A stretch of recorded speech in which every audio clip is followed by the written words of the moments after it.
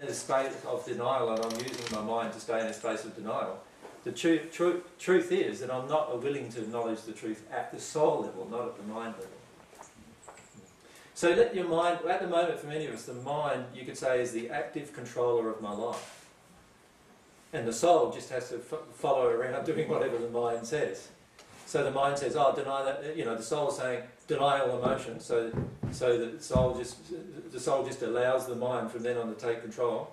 And the mind just denies emotion, denies this, denies that, you know, has all these intellectual jumps, one after the other, to get away from my emotion. And I learn all of these different tools that my mind just keeps on generating, because in the end, my soul doesn't want it. As soon as your soul flicks into this state of now it wants to, your mind will have a different role. And you know what your mind's role will be then? Will be, I'm going to look for anything that exposes these emotions. And that will become your mind's role.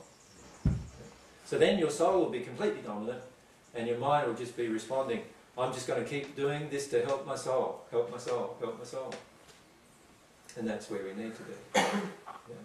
So usually by the time we get down to there, we've become aware, at least, of what we're doing to shut ourselves down. And because we've done the fear list, we've also become aware of why we shut ourselves down. Right? And when we're in those states, at least we're telling ourselves some truths. Whereas before that state, we're actually not acknowledging many truths. So to open up yourself emotionally, when we do some workshops up at Queensland at times, and we may do some here too yet, what we do is we take you through that process of the fear list and then the tools of denial list, and then we talk about even more powerful things after that you can do. But most people struggle with those two things, to be honest with themselves. And so often in the group what we do is I get a person up and they start talking about their fear list, and then I list off a heap of other fears that I can feel in them, right, that they have to write down as well. Just because a lot of times we're just so tuned out of what we're really afraid of. And if you're tuned out... It's an art form, I can tell you. It's an art form, yeah. And by the time we're 40, 50, 60, we've gotten pretty good at this, right? And yeah, we're experts, right, at this denial process, but it hurts us a lot. Keep it in the head, it's safe. Yeah, and mainly when we do it... Yes, do you have to, is it necessary to feel all, you talk about the capping emotions like anger, and I'm a lot better at feeling the sorrow, the grief emotions that aren't threatening to me or anybody else. Yeah. But I don't want to feel the anger emotions. Do you have to go through that phase, or can you say that's a capping emotion, I'll go underneath and try to avoid that one? Can you jump over your capping emotions? Yes. Yep. It's a good question, because it depends actually on a few different things as to whether you can jump over your capping emotions or not. The way emotions are created is there are what we would say causal emotions, and then there are effects from those causes, right? And during our life there's this cycle that goes on. So let's say a basic causal emotion is mum and dad, right from the time you were in the womb and your mother didn't want you. Say. But she felt she had to have you, but she didn't want you. So let's say that's a really basic core emotion, isn't it? Right? I'm not wanted. AJ, can I just interrupt at that point and say that was Paul's first wife's problem? His parents openly said when she was born they didn't want her. Yeah, and the ones that are open are better than the ones that are not open about it, to be honest. Because that's even harder.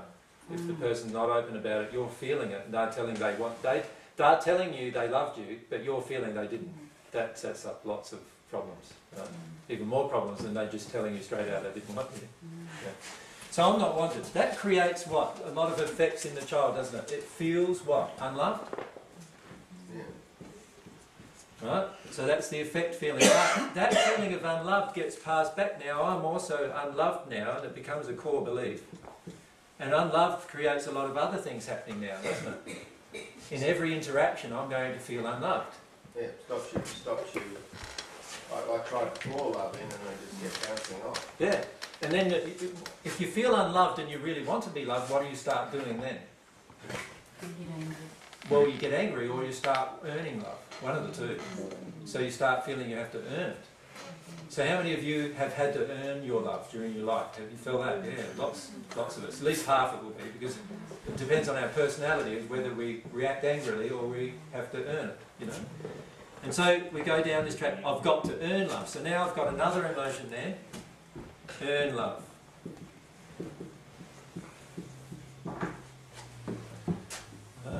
Can you see that the emotions are just keeping building now from that basic core emotion? Now, what am I going to need to do to unravel all of this?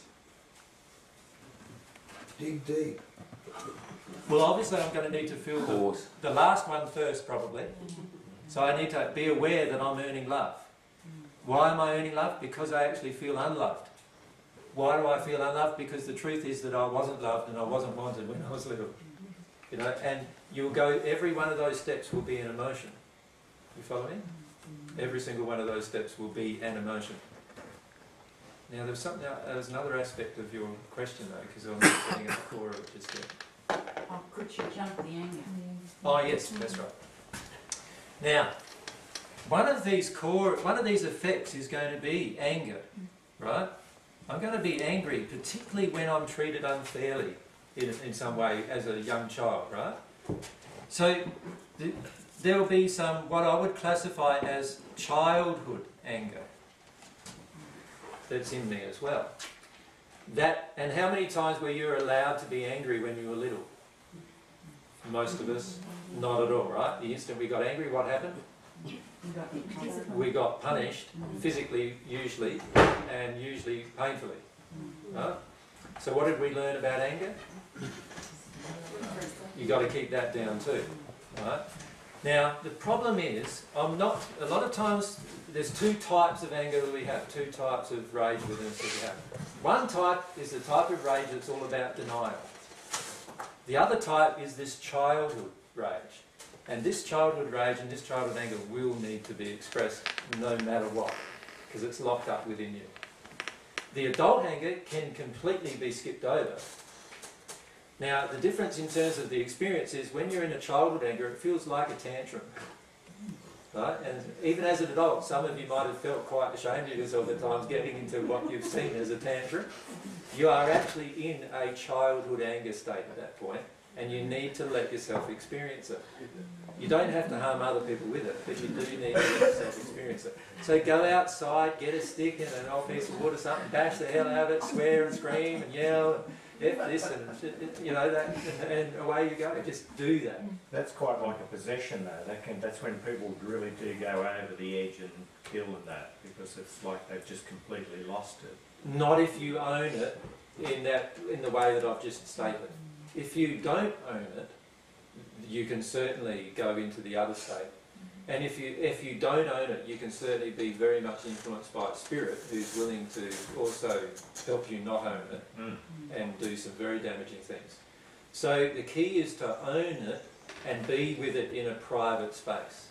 That's the key. When you're in a private space, you can't harm anyone else with it. But not everyone's going to be aware of that, are they? No, but we're talking to a group of people who were asking the question about their awareness, so the advice is still the same. Do you recommend building soundproof rooms? Well, there's an emotion in you that requires a soundproof room. Yeah. What's that? Me? Yeah, I'm frightened of people condemning me. exactly. And that emotion needs to be confronted too. How's that going to be confronted? By you actually feeling your emotions and being condemned. I think in my case, I saw that my father was a very, very angry person, and I just made the decision very early on, I don't ever want to be like that. Yeah. Is that... So then I think I denied the part of me. Well, that's one of your like blocks that. now. That's because you're blocked to feeling some of your emotions, because there is some childhood anger there. And so that childhood because anger... he was the only one in the family who was ever allowed to be angry. Exactly. He had all the anger, and so we weren't allowed to do anger. Exactly. So I obviously have a lot of anger about that, but I don't want to be it because I saw how horrible Exactly. it was to be angry at people because But it hurt let's us look all. at how he really was though. He was angry, but what did he do? He didn't own it, did he? He didn't go out and do his private work with it, did he? What he did instead was, Took it out on us. yeah, and that's the emotion that's blocking the processing of your own anger, that it was taken out on you. Excellent. So if you can let yourself firstly feel that when my father was angry, he was just taking it out on me all the time, taking it out on me all the time, taking it out on us all the time, and let yourself really grieve about that, then that will also allow you to experience some of the anger that you feel about that as well. And then don't take it out on others when you're feeling it, but go into that private space, do what he should have done, which is go into that private space, you know, get out there with a wood axe or something, away you go, and just really, really go for it and let yourself experience that rage. I've had to do that myself a number of times in my life. And that's helped me. And as soon as you do that, what I've found is it connects you with even deeper grief. So a lot of times I've been out there furiously getting into the axe or something like that with the wood, and then all of a sudden I'll be on the ground having a big sob about something that was connected to. Yeah. Well, usually underneath wouldn't there be unworthiness, because their anger's directed at you and you feel not good enough. Yeah, there's lots of emotions actually. Yeah, it's not just, unworthiness is a really basic core one, but on top of unworthiness there's all sorts of things like you know, being shut down, not allowed to express myself, not allowed to be honest, not allowed, you know, there's so many different things that one emotion creates. Yeah, I think I felt I must have been a bad person, so I've carried this whole thing Self-guilt, around with me self-shame, that I'm a yeah. bad person. Yeah. Because he was angry, I must have You were to deserved blame. it. He constantly told you and treated you like you were to blame. Yeah, so I've carried around this thing of I'm bad, so to make people love me I've got to be a nice person. So I've invented this, like you were saying yesterday, I've invented this other person who's all the nice things and don't want to be what I really am. Yeah, exactly. Yeah. I You'll feel get to a that's stage. horrible, you know, that's... You get to the stage where you've released all of those emotions though, and you'll automatically be a nice person without having to try, right? So it's just that we need to feel these emotions in between first. Integrated more. Yeah, and integrate them first, yeah. Can I change direction? I want Not to stay yet. on the emotional direction for a bit longer if we can. Is it possible to feel unloved in the womb, Yes. but that love you felt wasn't necessarily permanent? You've attached yourself to it, like maybe your mother's been going through a bad time, Yep. and doesn't want you, but it doesn't mean she doesn't love you. Yeah, she may, like a lot of what happens with a lot of pregnancies, particularly generations ago, and the older generations, and it happened in my own case, is where a mother gets pregnant out of wedlock or something like that at 16 or 17, and then of course, you know, what's going to happen to her, you know 10, 20, or 30 or 40 years ago, what would have happened? There's so much ostracism, so much judgment, like so much family issues about it, and you know, right at that moment, they probably felt like they wished they'd never done it, and wished that this little person inside of her was never there. And then, you know, they'll feel even guilty about their own thought of that a lot of times. But that emotion has entered them. Mm. Yeah. So with a mother having lost a child, what can she do in pregnancy, Yeah.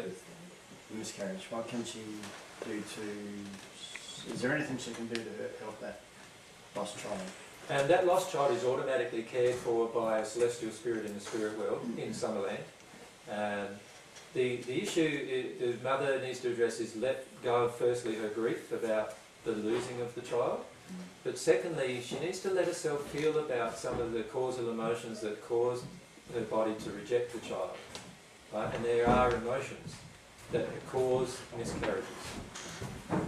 And oftentimes the emotions that cause miscarriages are about how you feel about yourself, how badly you feel about yourself as a woman, or how badly you feel about the opposite sex. You follow me? And a lot of times a miscarriage will result, let's say you have a male child growing inside and you feel really angry with the opposite sex, then that male child is already feeling like you're angry with it. You follow me? And so is it feeling wanted? No.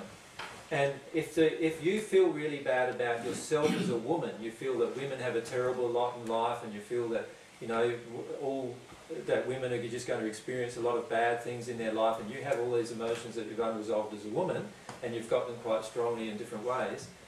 If a girl child is growing inside of you, what is she going to be feeling?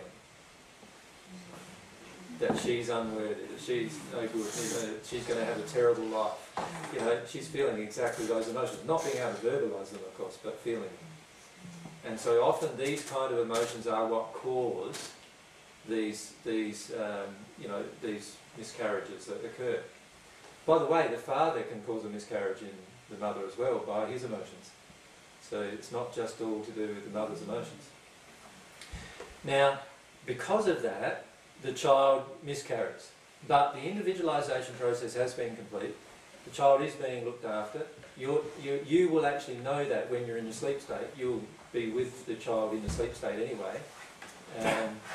So understand that all you need to do is deal with your grief about the whole thing, and you can have a very, very close relationship with the child. And so much so that you'll feel them with you all through your waking hours. You'll feel them sometimes even playing with your other children who are alive. You'll feel all sorts of things occurring. And I've actually talked to many miscarried children and actually reintegrated them, if you could call it that, with their families when their families have been in emotional denial about the actual miscarriage. So if you go through emotional denial about the miscarriage, what that does is it sets up a barrier between you and that child. And the child doesn't want to come to you because every time they come to you, you feel sad. So what they'd like you to do is actually deal with your sadness, release your sadness, and then they can come to you and just enjoy your company. You follow me? What about abortion? Abortions are a bit different because abortions are where the mother made a choice, or both parents or the father forced her into making a choice to get rid of the child. And that obviously has already had some quite strong emotional damage on that child, right? They're still cared for in the spirit world in the same manner by a spirit, a celestial spirit who nurses them and cares for them and gives them love. But it's rare for that spirit to encourage contact between the aborted child and its mother until its mother works through the reasons why she decided to abort her, or the father works through his reasons why he decided to force her into having an abortion. And so the child is protected from those emotions until the mother works through those emotions, and then a relationship can be re-established. Does that make sense? Just one comment about abortions. There is often this feeling that people have that I've got the right to decide whether this child lives or dies, because we don't see the child as a soul yet. We only see the child as a soul when it's born. But the truth is actually the child is a soul almost there's a short period of time, just a few days after conception, that the child connects to these bodies. And from that moment on, the child is a child. And it's actually experiencing everything. Right? It's individualised and it's experienced everything. So the important thing to understand is that for any person who's experienced an abortion not knowing these facts is to actually work through some emotions about them, because you will find that there is some guilt or shame that you have about the abortion itself that is actually damaging you emotionally. And it's a matter of working through those emotions. So we've talked to many women obviously over these last 5 years or so, who have then, once they've realised the truth, gone through quite a lot of emotions about why they chose to actually have an abortion and what was the reasons inside of themselves that they chose to do that, or their husbands for that. There was one lady I talked to who had 34 abortions. Her husband would get her pregnant. He was a Catholic man. He would get her pregnant and then force her into having an abortion. And he did that. They had 34 abortions. She had 34 abortions, if you can imagine that. So there's quite a few emotions she will have to work through regarding that herself. And also the man, because of his violence, he was a policeman actually.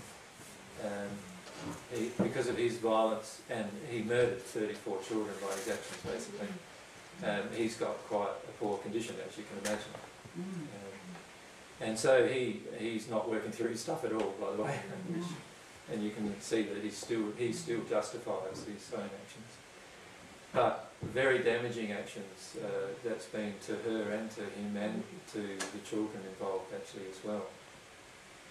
And now one of the children who survived, the only children that survived this man's actions and his forcing his wife into abortions all the time, there were 3 children who survived that because the abortions failed or they were left too long before they could be carried out by a doctor. The doctor refused to carry it out. Even the doctor, by the way, has lots of issues to work through in this case, emotionally, from a law perspective of love, because he carried out the same doctor carried out these abortions, 34 abortions for one woman. So, you know, there's quite a lot of emotional issues to work through for every single person involved in these transactions.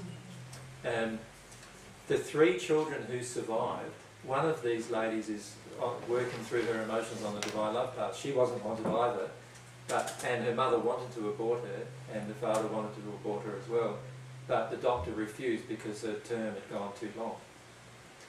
And so she's got some pretty deep emotions to work through about, like, all of her life not being wanted or loved by both of her parents.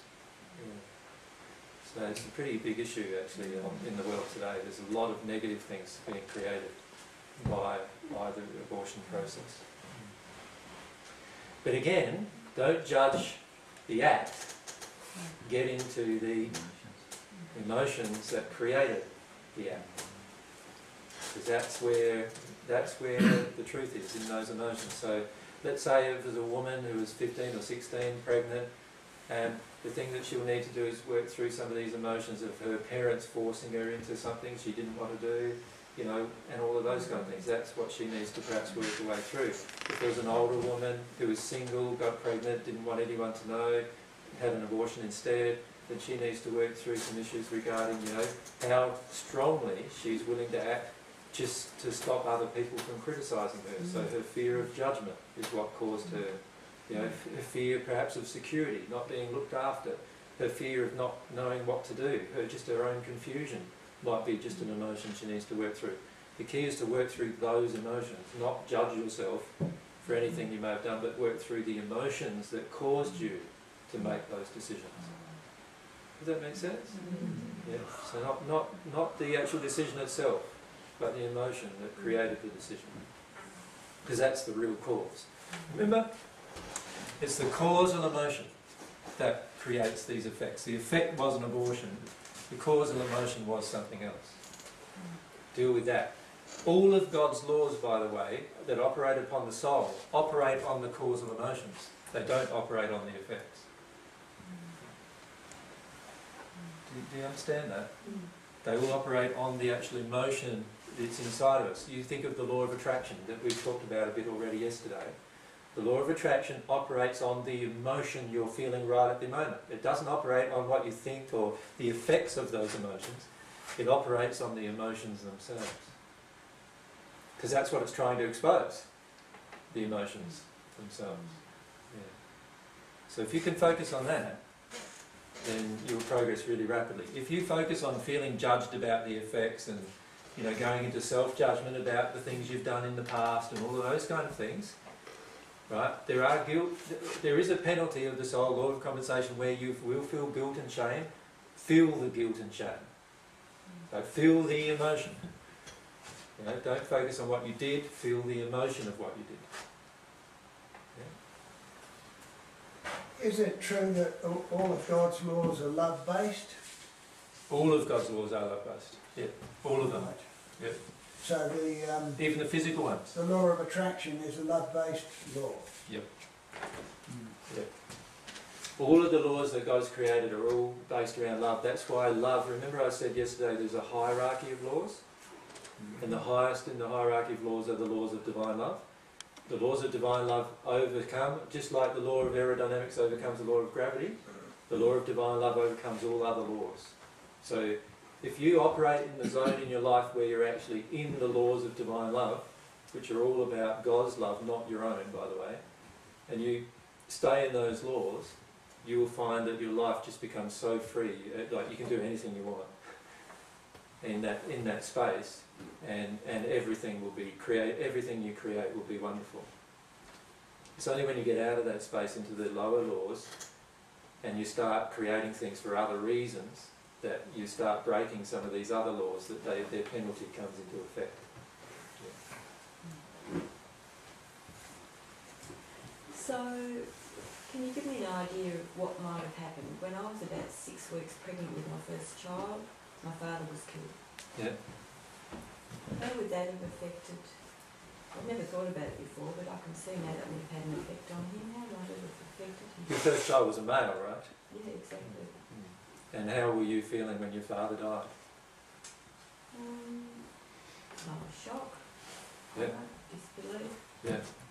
And I don't think I grieved that much. Yeah. And it's the holding on to that grief that would have certainly affected your first child. Is that Grant? That's great. That's right. It's very much related, in fact, to the things that we were talking about this morning. I wondered. Yeah. I wondered. Yeah. You know, how Grant sort of still hasn't left home, still... Yeah. You know, a lot of that is about your desires to keep him with you.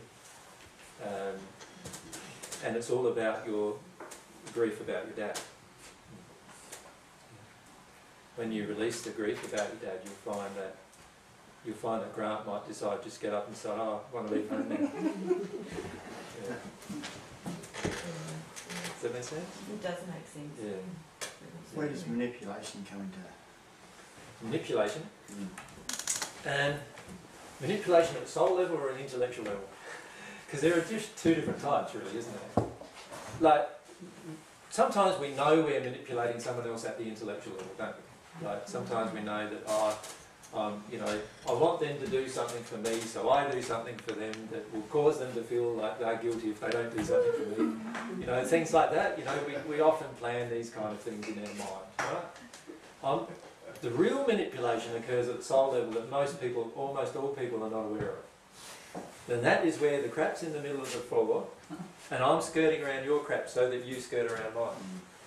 So we're actually making a soul choice together that if I avoid your stuff, you'll avoid my stuff, and we'll all get along fine. Sounds equitable. Right? Yeah. And it's very much manipulation. Yeah. And so what I find is when I start talking truth to people, a lot of people do respond angrily. And the reason why they respond angrily is because it exposes their own soul desire for manipulation. And a lot of people don't want to see themselves as they truly are. They feel judged at that point. And then they get angry.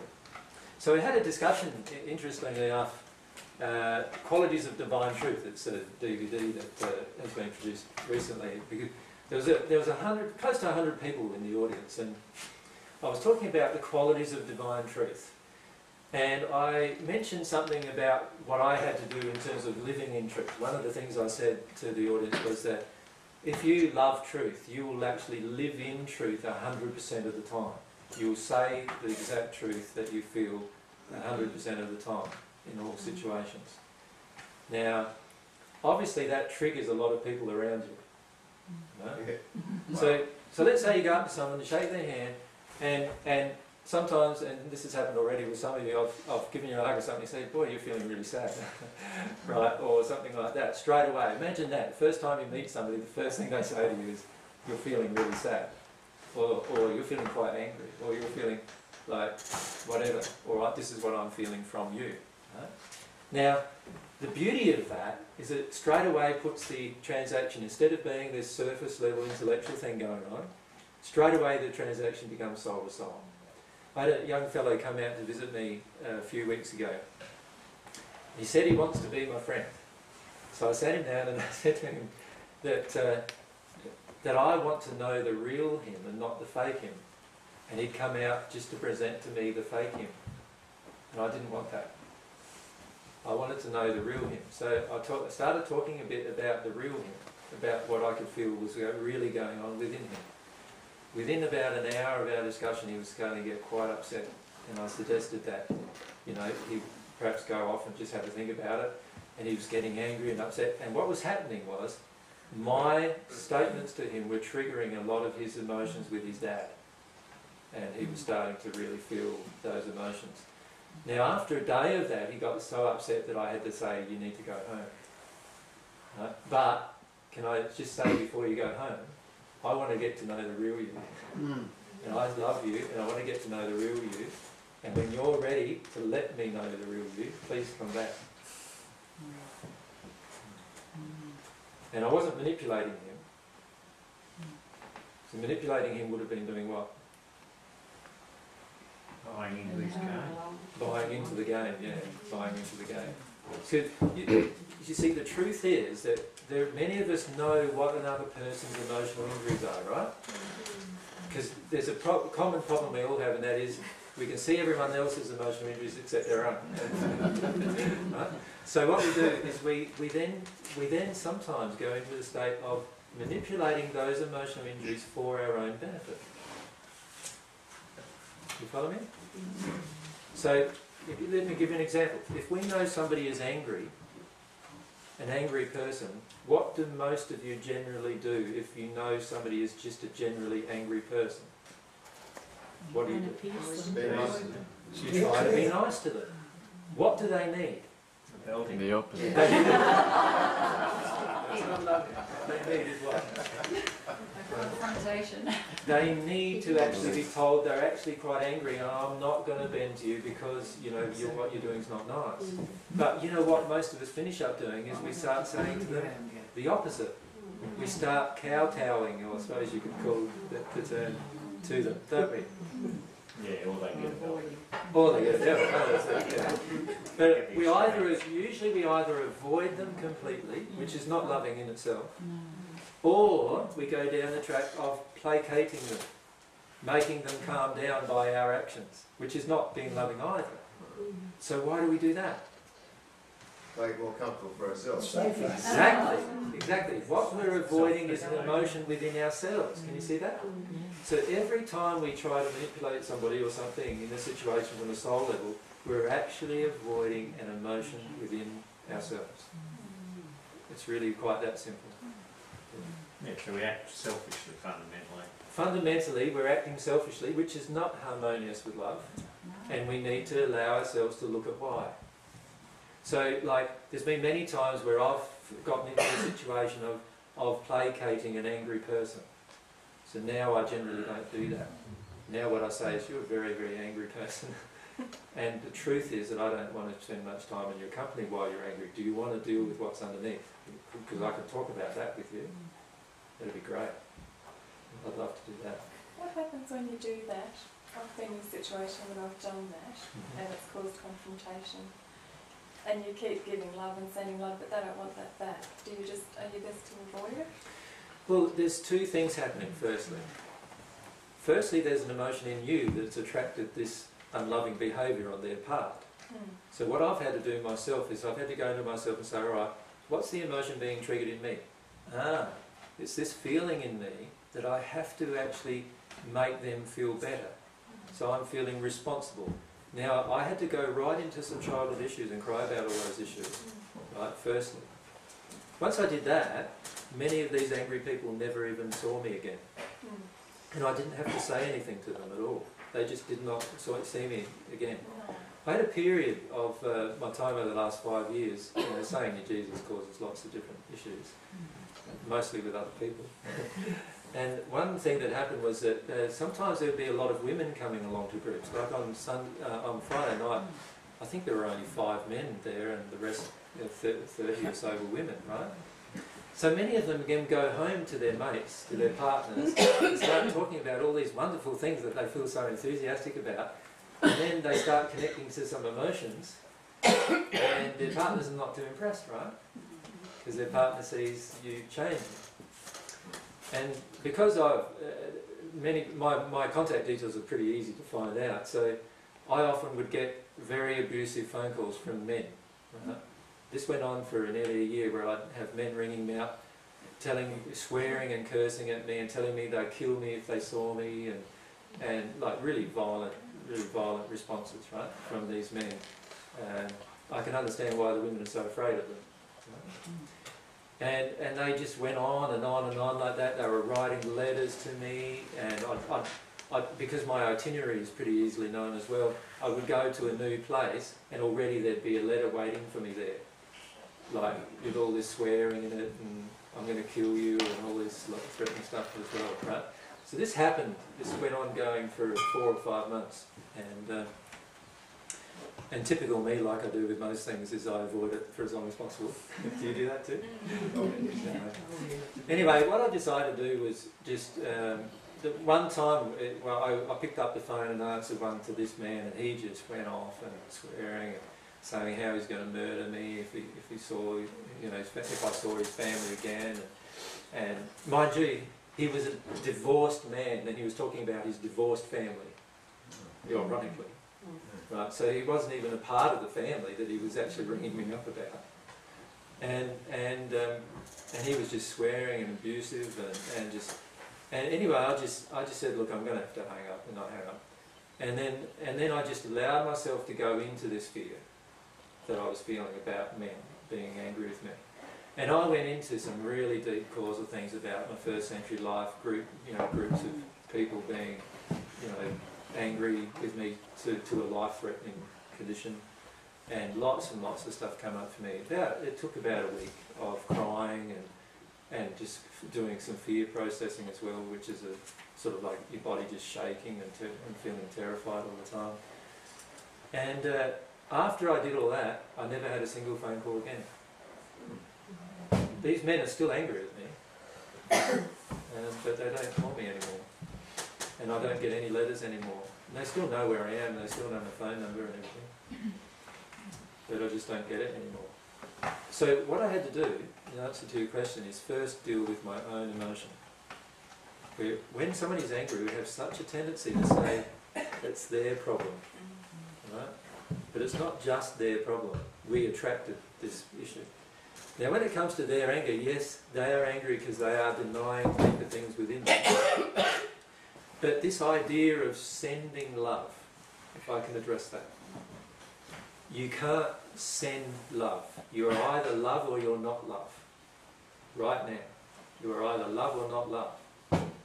Your soul is your condition. It's the I am condition, if I can explain it like that. I am right now feeling what? That's what's getting sent. So if you are right now feeling afraid, when you're, like someone's yelling at you and you're afraid, what are you right now? Are you love? No. You are afraid. Feel it, release it. Then you'll be love. Right? If you try, see, the problem with a lot of these New Age philosophies is they teach you to do things here, from here, ignoring that actually the truth is always coming from here. And we need to get out of the fact that we can create things here, and we need to get into the state where we create things here. Does that make sense? Into the state where we're creating things in the heart. So, right at that moment when someone is angry at me, if I'm afraid, own that fear, go into that fear, remove yourself perhaps from the situation, go into the fear, put yourself back in your imagination, do whatever it takes to connect to that fear. It's a childhood fear and you need to release it. When you release it, the moment you release it, you will be loved with that person. And they will feel it. You won't even have to say anything. They will automatically feel it because now you are loved with that person. Before you were fear with that person. And that's why they reacted the way they reacted. Now you'll be loved and their reaction will often change completely. Does that make sense to everyone? What's going on there? Yeah. Really important thing to understand. Every time you try to manufacture feelings towards other people, you will fail. Because you're breaking some laws. When you break laws, you will always fail. What are the laws? The laws are all based around the soul. What is really in your soul is what's getting sent to the universe. Not what you think is there. It's what is really there that gets sent to the universe. Yeah, even that's sort of selfish based really. You're wanting something for yourself. Even if you think it's a good thing, you're projecting. It's not real. It's not real because why are you sending love? Because you want them to respond differently. Is that, so you're wanting something for yourself. Exactly. Exactly. That's all. Is it love? No. No. It's just selfishness still. When you be love, now automatically love is coming out of you for those people who are angry with you, and they will feel differently as a result. They will. Automatically they will feel differently as a result. Love's not in time. Sorry? Love is not in time, in fact. No. Anything that comes from the mind is in time. That's right, yeah. So it's not a real love, it's just a concept of what you think love is, which is incorrect. Exactly, exactly. And it's something you'll have to let go of. Yeah. Because it is incorrect. Yeah. Yeah. So if somebody's sad, they've had a bereavement or something like that, Yep. we've been sending them love, warm, fuzzy love. In actual fact, What do they need? we're not there, we're in the States, so Doesn't matter where you are, what do they need? they need to feel their pain. They need to grieve. Yeah. Why do they need to grieve? Because grief is false beliefs being now imposed upon that situation. Does that make sense? What are the false beliefs they have? They believe that a person's dead, they can't be contacted anymore. They believe there's all these different beliefs coming out in grief, right? They need to feel their grief. So my feelings are, my prayer for them, when I feel for them, what I do is I feel a feeling towards God, saying, help them just stay connected with their grief until it's all gone. Till it's all gone. And that's my feeling towards them. Because that condition is going to be far better for them. So if you happen to speak to them on the phone or something like that, you could say, well, feel your grief, go to them. Yeah, I encourage them to keep feeling. And I actually trigger their grief by talking about the person that they're grieving and talking about what it is that they feel they're missing, in that process, and go into that with them. I know that's the areas that most of us skirt around, right? Yeah, might have. Yeah, but I go into that with them because it's so important. There was a lady just recently in one group who just had a daughter, a 17-year-old daughter, commit suicide, and she was feeling, of course, lots of grief, right? And I've just continuously encouraged her to continually go back to what she's missing, what she's feeling, what's her feelings of responsibility. She feels responsible. And lots of other things that were going on for her, this lady, and she's feeling it. To her credit, she's feeling those emotions. Well, most people would think you're twisting the knife or pouring salt into an open wound or something, but in actual fact it's beneficial. Yeah, very, very beneficial. Because as she deals with it, everyone else is saying, you should be over it now. It's about 7 months ago. And she's of course not feeling over it yet. And I'm telling her you should be over it. I'm saying, no, you don't need to be over this, You don't need to be over this until all of this emotion is out of you. Then you're over it. Yeah, work through it. Yeah, and I'll be around. You can talk to me anytime you want, as long as we're talking about that. Yeah. Like, I don't want to talk about superficial things or anything like that with you. I want to talk about what's really bothering you, essentially. Thank you. Hey Jay, could you just explain for me, my third daughter was 3 weeks late and wouldn't come, and the doctor wouldn't do a cesarean because she knew that I'd had to normally, and it would be better for me not to. And that girl's now about 40 something. She herself has said to me, I know I didn't want to come, Mum. Why would you want to come into this? But yes, was there any reason for that soul not to actually want to be born at that point? Yeah, certainly. Yeah. Well, every single thing that happens because of the soul choices that are going on at any one time. And yes, many children miscarry because they don't want to be here, and they go into the environment, feel it, and don't want it. And so they don't want to be alive. There's a terrible feeling that happened. When I was about 6 years old, I had some really terrible feelings that happened that created some pneumonia that I nearly died from, because I just didn't want to be here. And this happens all the way through. So if children have got illnesses that are related to, that are life-threatening, most of them are related to the fact that they're feeling really, really uncomfortable in their life. So yeah, recognise that right the way through, not just at birth. Why do some people use either drugs or suicide as an option? Well, yeah, suicide and drugs, probably different reasons. Let's talk about suicide perhaps first, shall we? Suicide is usually made because we want to avoid our own emotions. So we get to a point where our emotions are so powerfully negative, like grieving type of emotions, that we feel we're not allowed to feel, and usually that's due to projections of our family or friends or both, or our environment, that we feel we're not allowed to feel those emotions. And so we then make a choice to decide to die because we believe we're not going to feel our emotions when we die. Right? The truth is actually you will feel your emotions when you die. And it will be exactly the same emotions that you felt when you were alive. Because there is no seeing of death actually.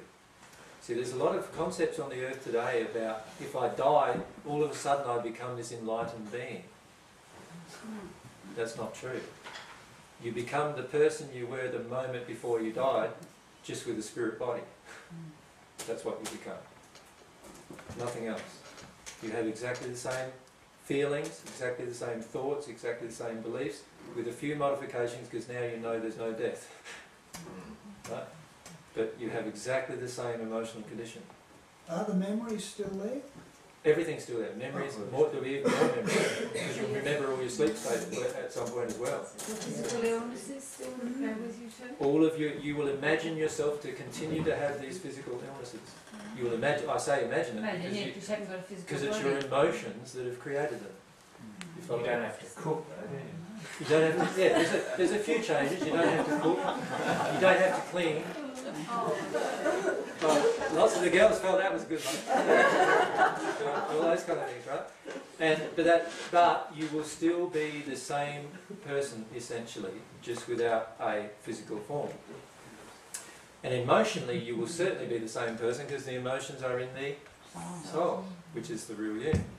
So, when a person who suicides, often they're trying to get away from their emotions, and the end result is they actually feel more emotions plus one additional emotion, which is a guilt about their own death. No free lunch. Yeah. There's a lady who rang me about 2 weeks ago on the phone, and she said, "Oh, I'm going to commit suicide tonight," and she was serious. And she said, "I just wanted to talk to you about what it's like on the other side." Wow. She rang me because she wanted to have some reassurance about life on the other side. And I told her the truth about suicide, and that is, not only would she feel as bad as she's currently feeling, but she would have no one around her who could probably help her, or she won't recognise that she's got people around her to help her. And on top of that, she's going to feel guilt about suicide. She had 2 children as well, young children. And so we discussed all of that, and what it got down to was this huge terror about feeling any of her own emotion. So that's the cause of suicide generally, this huge terror of feeling any of their own emotion. And the key, you can help the person who's suicided after they've passed quite a lot, as well as before they pass. You can help them also not make the choice to suicide, but make a different choice. This lady has made the choice now to actually feel all of her emotions. She rings me up quite terrified at times, but still is making the choice to feel her own emotions now. The emotions that she's denied, that she had denied, wanted to run away from. Now there was a second half to your question there. Why do people choose drugs? Drugs, that's right. So here's our soul. Soul is your... What is your soul? It's your passions, your desires, your emotions. These are all the things we've been talking about what the soul is, right? Intentions. All of your experiences, or you could call them your memories. They're all in your soul. The soul has free will. It also has love. All of us have some amount of love in our soul generally as well, right? That's our soul. Here's our soul. Now, what happens with our soul, obviously, is we receive different types of emotions. And we can classify some types of emotions as truth-based emotions. Love is a truth-based emotion. There are other ones like wisdom, power, joy. You know, there's lots of different truth-based emotions that go into our soul.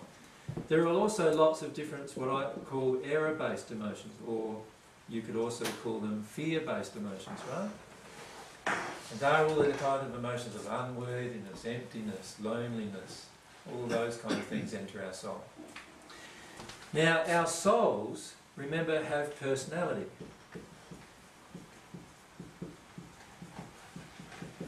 And what I've generally found myself in terms of interaction with people is that there are people who are more naturally passionate than others. Do you know what I mean? Who are really, really sensitive to emotion, more sensitive it seems sometimes than anyone else around them, right? And usually those people are also very, very sensitive to error entering them. Now, the error, remember, enters you particularly from the time you're incarnated and through your childhood in particular, right? That's when the error enters you. And then you start acting upon the error and creating more error. Right? But the causal error, the real guts of the stuff, usually happens during our own childhood. Now, as that enters us, if our personality is a very sensitive or passionate personality, we will try to come up with different ways to cope with that error, to cope with it emotionally. And one of those things that we'll do is we'll turn to different forms of denial. Now, there are, from a society's perspective, there are forms of denial that are acceptable. Right? Being busy is one of them. Right? Busy your life, that's acceptable. That's an acceptable form of denial. What are other acceptable forms of denial that we use nowadays, do you think? Sorry? Entertainment. Entertainment, yeah. So I get involved in entertaining myself all the time. You know, movies, DVDs, going out, you know, all just keeping myself busy with entertainment. What is another form of success, yeah. Right. What did somebody else say? I was just going to say, try to excel in some... Yeah, excelling, you know, making yourself excel. That's acceptable form of denial. Right? What are the non-acceptable forms of denial with our society today? Drugs, alcohol, sex, gambling, laziness. Right. Can you see what's happening is we are actually judging the forms of denial. Now, when a child grows up with lots of judgment about forms of denial, they split into two categories. They rebel, or they follow the judgment. They go along with the judgment. So they will either go down the rebellious path, and some of you have done that in your own life, right? Go down a rebellious path of forms of denial, and some of you have also gone down this path of acceptable forms of denial. And our children do this all the time. And more our children are choosing non-conforming forms of denial.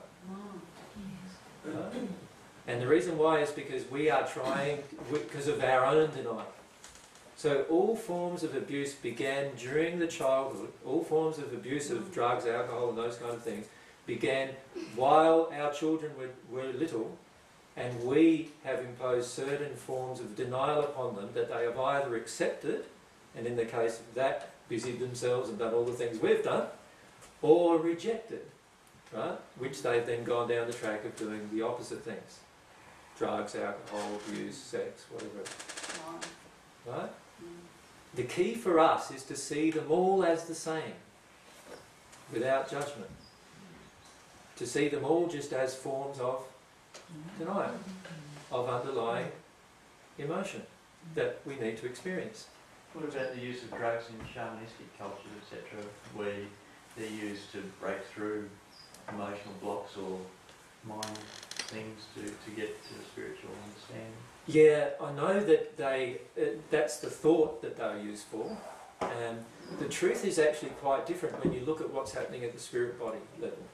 At the spirit body level, when you take anything that modifies that is dealing with emotional substances, what actually happens in your spirit body when you take drugs, even just marijuana, I know this might upset a few of you, there is a modification of the energy flow in your spirit form because it changes the way your spirit form copes with energy flowing within it.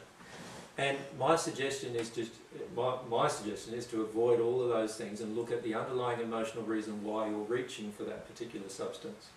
Now, a lot of the so-called shamanistic culture is treated as a developed culture, but in reality, in the spirit world, it has a lot of roots in some very dark emotions. And so many of the spirits who are connected with these people are in a dark place actually and wanting drugs in order to still look after some of their own emotions. And so there's a very strong spirit connection with drugs. For that reason, many people who take drugs when they're very young go into schizophrenic stages. What that state is actually a spirit. When you're in a drug state, a spirit can more easily take over your body, if you like, and your mind, and you enter a relationship with this spirit on a fairly permanent basis. So there are a lot of illnesses today that are actually related to what a drug does to your body and how it opens you up spiritually, and then how it connects you with a spirit. And most of the time, the spirits that are connecting to those emotions are spirits who are already in quite a poor emotional state themselves. Does that make sense? Right? Yeah, sure. Yeah. With the epidemic of depression that's going on, is that a result of the environmental factors and the state of the world, or do you think it's more a factor with people dealing with a lot of emotional stuff coming up? Yeah. It's all the emotions. Yeah. It's all the emotions. Everything, even epidemics are all based on... What a lot of epidemics are based on is that collectively as a human race we often have a similar emotional condition to our neighbour. So once a certain type of illness starts spreading, of course it's going to spread very rapidly because we all have the same emotional injury that prevents our body from rejecting that particular illness or disease. And so this is how big diseases spread quite rapidly, because we all have very, very similar emotions that we're not dealing with. Yeah. Just something that happened to me is I used to get sick every single month. For 1 week, on the average, every single month. From the time I was born to the time I was 33 years old. Right? The moment I began dealing with my emotions, for the next 7 years I didn't get sick at all. It just happened like that. Just went from no emotional processing to emotional processing, and I didn't get sick for 7 years, and yet I've been sick every month before that. Then when I started the Divine Love path, I got sick very intensely for a couple of weeks. Right? And what I'm noticing now within myself is that the instant I deny an emotion is the instant my body complains at me about my denial. So instead of there being a delay like there used to be, now it's instant. As soon as I deny something, it happens. A few weeks ago, a few months ago, I was denying some emotions about how I was feeling about women, and my thumb just split open by itself and started bleeding. Just had a big split down. There's some recordings you'll see where I've wrapped it up with a band-aid because it just started bleeding by itself. My thumb went hard and then just cracked open and then just started bleeding. Once I worked through the emotions, within a day it had healed. Right? But it stayed that way bleeding for 4 months while I didn't deal with those emotions. Yeah. Just stuff like that happens to my body all the time. Yeah. It's interesting, AJ, because I've noticed that my feet of a night time for the last month particularly, that just at the night time they split open and they crack and they bleed, and it's like I have no, it's like I couldn't work that out if I tried. I put socks on and put balm on them, and it's like every night it's the same thing, and it doesn't happen in the day, but it's like night time and they're intensely painful, hot. Split open. Yep. So you think it's the emotion? I don't think. Right. It is emotions. Is there one foot worse than the other? If I have to say, I'd probably say the right foot. Yeah. I mentioned the book yesterday, Emotions of the Barometer of the Soul, by Anne Mitchell. The body is the barometer. The body is the barometer, so something like that anyway.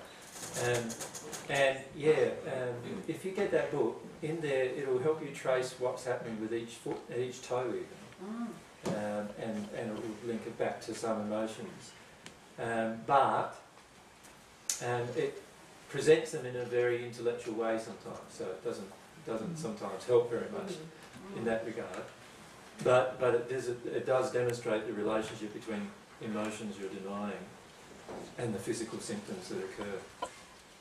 And that's exactly correct. And what I noticed too about a month ago in the left thumb and the meaty part here in the wrist, this intense pain just came out of nowhere, and I've actually had to give up work because I used to work at the renal dialysis unit, and I couldn't join the tubing. Right. And I couldn't even pick up the bit of paper, but this intense pain, and as I've been working through some emotions, it's subsided. But what I've noticed is my husband on Friday, he's got this same intense pain that he now can't do anything with this. Yeah.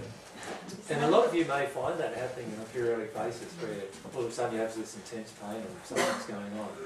And this is happening in the world today, by the way. A lot of the world changes are being changed because of these things happening and people wanting to address them. But if we just there's some events that happened a month ago in particular that triggered some emotions for you. A lot of these things started happening a month ago, right? Yeah. So something must have happened. The workplace is where I actually felt it manifesting, this some sort of hostility, some sort of bullying. This bullying thing came up in the workplace. Okay, and how do you feel about that? Because it's an emotion you're denying about that. Yeah. Well, I can see they're bullying, but I'm sort of, I know it's over here. And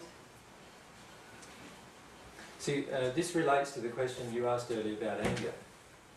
See, when somebody else sort of torments us or bullies us or pushes us around, we often tell ourselves that I'm more spiritually developed than that, and I'm not going to get angry, I'm not going to get upset, and I'm going to deal with this in a more calm and loving manner and all that kind of thing. Yeah, that one.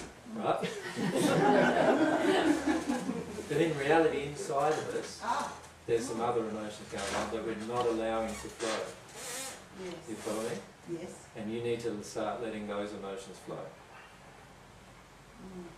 And I did that just very yesterday, and I saw a different scenario play out, so that was very pleasant. Yeah, and you'll see that happen more often if you just connect with some of those other emotions, which are they're angry-based emotions where you feel judgment, towards others who do those things and all those kind of things. Let yourself work your way through those. Let yourself have that anger. You don't have to project it at the people.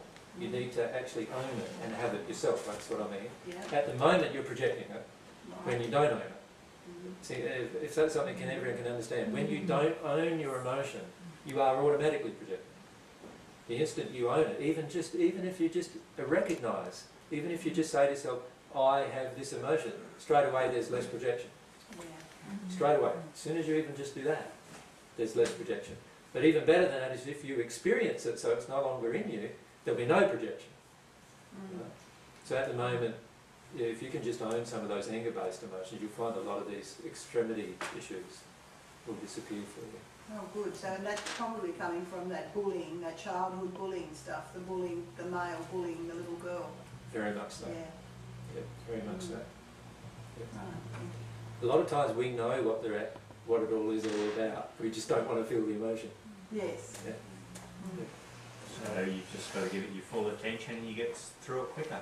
Yeah, and a lot of times, all you need to do is sit down for 5 minutes and just write down something about it, and before you know it, you've found the answer. It's just before then you just want to stay away from the answer. That's often what's happening. Yeah. So hearing and eyesight, similar. Hearing and eyesight, yeah. Eyesight, in my case, my eyesight's all about something I don't want to see in the distance. Right? So I've got short-sightedness at the moment. And it's about not wanting to see some big picture events in the distance, and I know what they are, which I don't want to see them. We've suddenly gone deaf. Yeah. Hearing is all about usually not wanting to hear truth, because we have a lot of self-shame or self-judgment about the truth when it hits us, so we don't want to hear it. Right? Problems here with the throat is often about not wanting to speak truth, feeling ashamed of speaking truth, or feeling like you're going to get punished if you speak truth. All of those, feeling like you're going to lose something if you speak truth.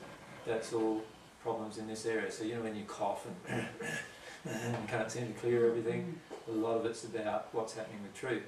Problems through the chest here. Most of it's about grief. Heart attacks are about grief. Right? Problems with the mind are generally about what you don't want to remember. So trying to force yourself out of remembering things. Problems with this area of your stomach, the upper area, gallbladder area, around that area, and the feelings of sickness that you may feel in that area are all about your fears generally. Problems in the next chakra down, in the area of your stomach, digestion, problems with digestion, food processing, all those kind of things, all in that region, are often about sexual identity and often to do with a lot of shame and unworthy feelings in there. Problems lower down with the sex organs themselves and all that related to the first and second chakra areas are often to do with sexual identity. So, you know, problems like cancers often are about giving or not wanting to give. Giving too much or not wanting to give at all. There's lots and lots of different diseases that are all related to all different types of things. And the key for us is to just feel the emotion. Feel the emotion and it will just go away. So I've had all sorts of things go away. What about dozing off while you're still? Well, what do you reckon that might be about? Yeah, just keep waking me up. Yeah, what's it about? You know what it's about? Don't want to face it. Okay, yeah, exactly. Yeah. Exactly, that's exactly right. Sorry? Cup of tea. Cup of tea, if your denial is a cup of tea all the time, what's that about? What do you reckon it might be? Avoidance. Avoidance? It is avoidance, but what are you denying? What do you feel? The feeling is, what do you get from these denials? What do you get from them? Comfort. Comfort. Okay, cup of tea time, comfort time. Isn't it? A bit of self-time, feels good, warms you up, all that stuff. Why do you need all that? Because you don't feel secure, you don't feel comfortable, you don't feel those things. That's what that's about. Shall I put the pot on? You want to put the pot on for everyone?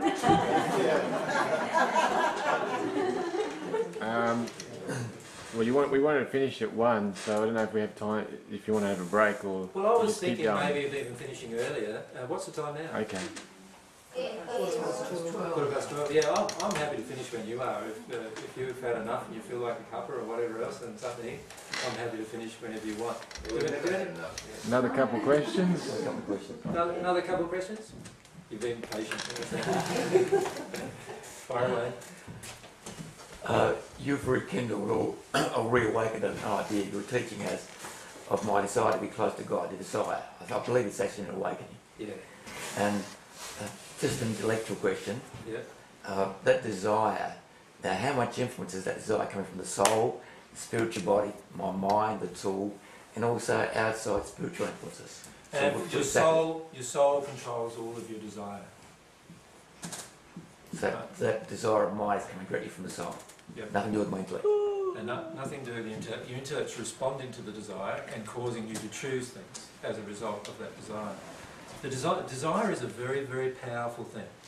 And one thing I'd like to say to all of you, in fact, is that if you find you can live a life where you're always in your desire, you'll find your life change so rapidly that you'll have trouble keeping up with it, and it will change for the better in every case. If you do this, just let yourself follow your passions and desires. Right?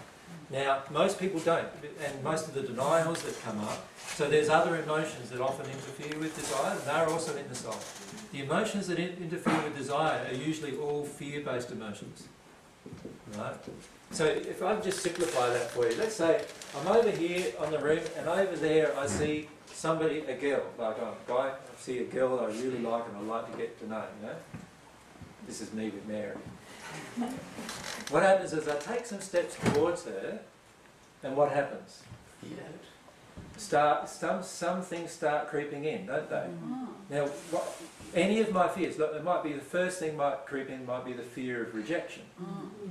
Right? So once the fear of rejection kicks in, what is my desire now? Run.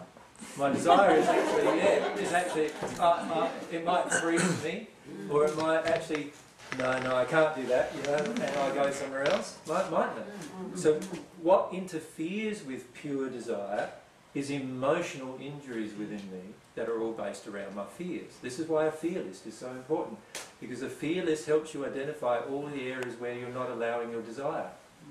You follow me? So your desire is pure.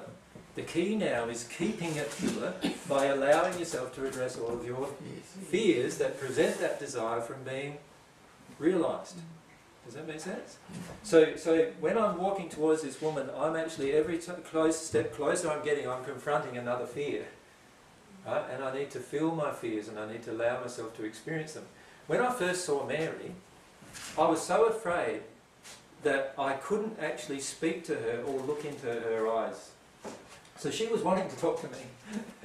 And I always was looking away. Like, and she thought, what's wrong with this guy? Like, there's something major wrong with this guy. Like, I don't know why my parents like him so much. He's always not looking at me. And the reason why is I was afraid of looking at her eyes because I felt if I looked at her eyes, she'd know straight away what I was feeling for her.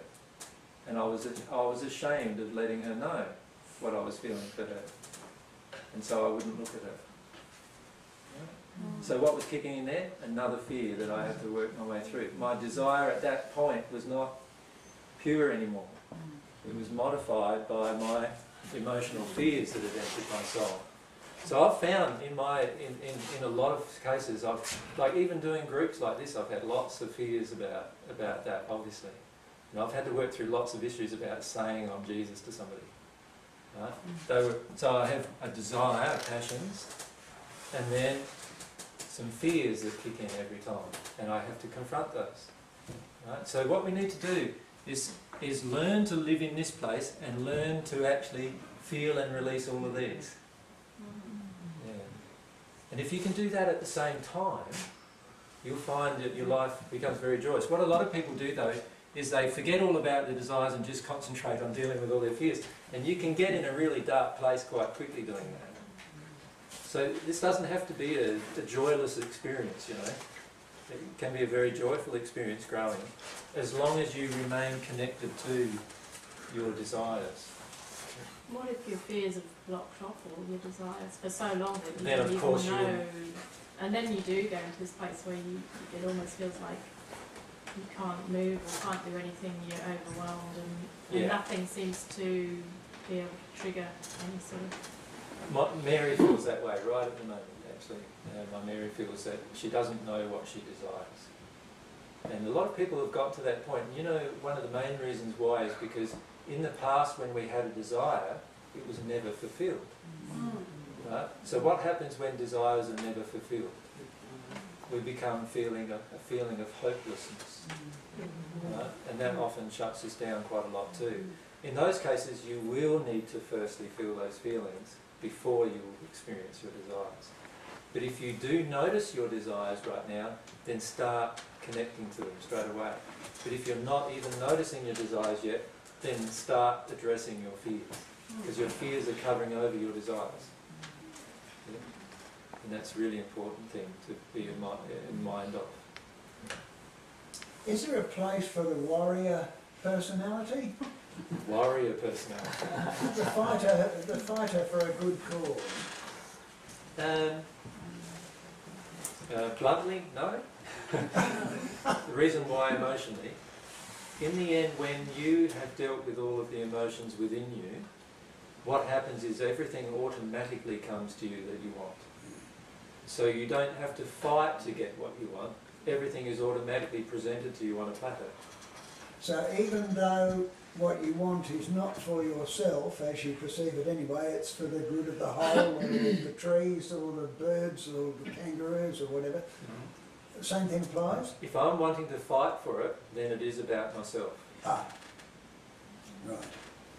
Even though I'm telling myself that it's for that out there? Yep. Ah. It's about myself and an emotion, an unrealised emotion within myself that I don't want to experience. But don't you have to be noble and courageous about what you want? There's a difference between noble and courageous and fighting. Yeah, well, totally. That's what I'm saying. You will need to be very brave to actually live in truth, particularly in this world.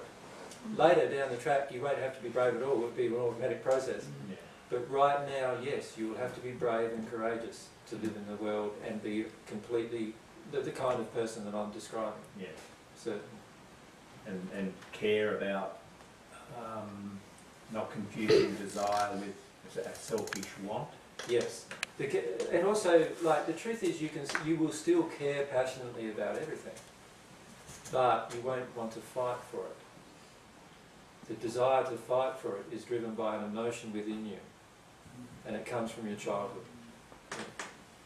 Does that make sense? Well, it sort of is a bit of a fight to overcome your denial about facing your emotion. True. I'm not talking about the fight of the soul. No.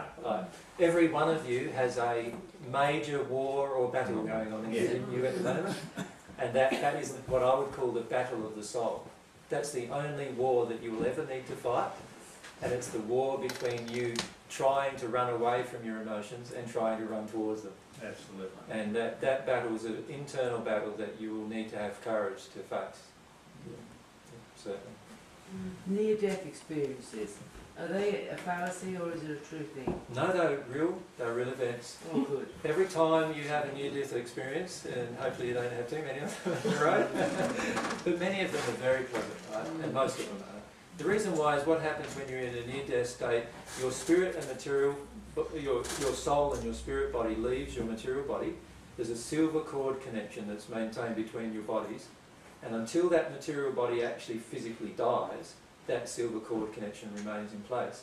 But you now have a major consciousness coming through your spirit body's senses. Your spirit body has eyes, ears, has all of those senses that the material body has and more. And it begins to absorb what's really going on through its spirit senses rather than the physical senses. So what you're actually doing is experiencing some actual things going on in your so-called sleep state, if we could call it that, and you are seeing them because you're awake now. Now, if the body dies, then the silver cord will snap and you'll never be able to enter that body again. Right? But if the body remains alive and the silver cord remains in place, then you will eventually come back into the body and remember those experiences. Yeah. And so that's why there are literally millions of people having out-of-body experiences and near-death experiences. Yeah. It brings me to organ transplant. Yep. What happens there if you have your organs transplanted? How long does your silver cord stay intact? All these. Well, yeah, Is it the right thing or is it? Yeah, this is where it's really important for a lot of the medical profession to come to know the truth about the body, right, and the soul, because you can actually tell once you're sensitive. You can tell when the cord is snapped, and as soon as that cord is snapped, that body can be used for anything pretty much, can't it? Like, it's no longer needed for the person who's. They've only got so long to actually. I realise that. Haven't they? So that's where And this is where the ethical problems relate. Is that quite often a body is in a state which you could call suspended animation type state, but the silver cord is yet to snap. And all of you have heard of the resurrection of Lazarus in the Bible. Well, what happened there was he was in a suspended animation type state, but the silver cord had not snapped between his body and his spirit body. And that's why I managed to so-called resurrect him.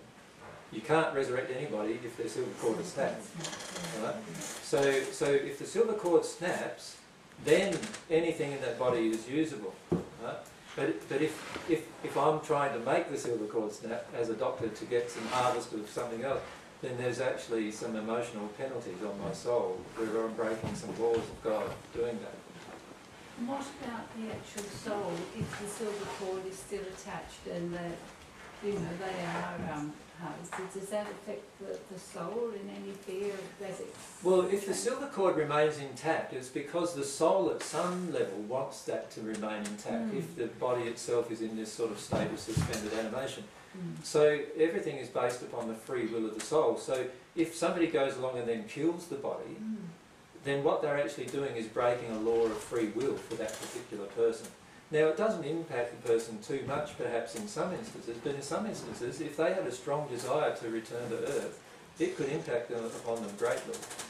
And so there are many people who pass into the spirit world who have this strong feeling that they should have been alive still, and they have this strong feeling too that they have some strong anger towards doctors and stuff like that who have actually caused their premature death, or the other way around sometimes too, a strong anger towards ones who have tried to halt their death when they really wanted to go. And so the key is understanding the free will of the person. And this is where mediums and everyone can do a lot more clever work really in a lot of ways, rather than just channeling information to a person sitting in front of them. What they could even do is sit in a hospital and things like that and ask the person who's in this state, what do they want? Do they want to leave their body, or do they want to keep it here? What do they want? You know, and talk them through that process and help them come to realise whether they want to come back or they want to go. I had, I think I mentioned Friday night, didn't I, about John who died. My best friend is the Apostle John, and he's one of the 14 who have returned. And he died 18 months ago. He was murdered. And there's a period of 4 days between him being stabbed and when he actually passed. And during those 4 days I was talking with him about all sorts of issues which he was finding difficult to actually deal with. What happened was that on the first day of his stabbing and the day after, he was in really quite a good condition and everybody thought that he would be fine.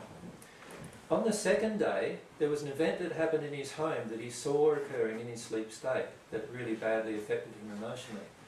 What happened was, while he was in the unconscious state, he was out of body, he was visiting his own home, and his parents and his brothers were ransacking his home, as if he'd already died. Oh, no.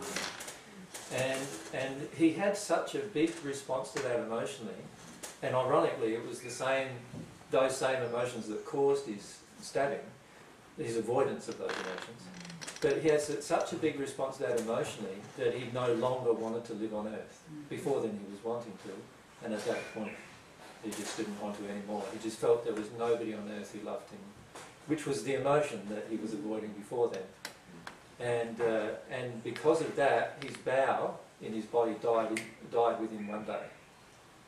And because of that, he passed a few days later. So a lot of these things happen emotionally, you know, even the person passing. A lot of people in the sleep state or in an unconscious state see the real thoughts of those around them, and are so distressed by those real thoughts and feelings that they want to just go. Yeah. So, you know, there's a lot of things affecting this process of passing. AJ, could that also affect an unborn child? My grandson and granddaughter, their baby was stillborn at 6 weeks. Yeah. Absolutely perfect, and they said that it was possibly a blood clot in the placenta. It was the wrong colour when he was actually born. Yeah. Now I could see the child and he was absolutely beautiful, and I could describe him to my own daughter who saw him. But her mother is extremely angry person, and Kathleen, the mother of the baby, has had a fairly traumatic life because of her stepmother. Yeah. And it's her stepmother that's so angry. Yeah. She performed, the grandmother performed in the hospital. She was an absolute pain, yeah. I believe. But yes, but would that child have already known what he was coming into? Yes, a child at those age, but they don't know in as much as a conscious way, no. But rather in an emotional way. So when they're at that development, like John could actually, because John was a grown man, he could actually go there, see what was going on, see the actual feelings and thoughts going on in each person, and actually consciously see, and it just hit him all of a sudden with his own emotional condition what was going on.